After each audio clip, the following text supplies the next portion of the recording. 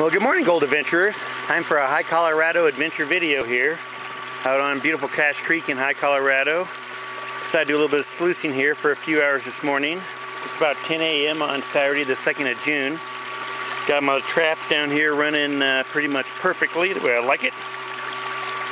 And you can see the snow is pretty much going away fast. I mean, there's the top of Quail Mountain, which normally would be totally snow-capped. We've had a really low snow year, probably the third lowest in the last 20.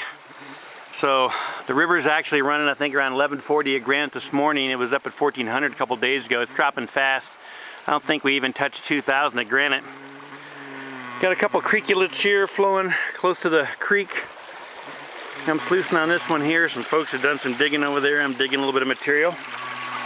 You can just see all the black sand in there.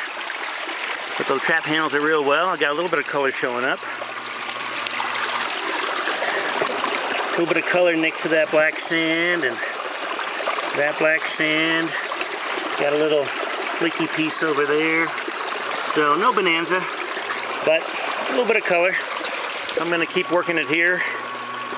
Enjoy my morning, have a sandwich here in another hour or two. And then I pack it on home.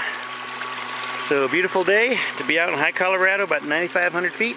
Hopefully you'll get out on a gold adventure of your own soon.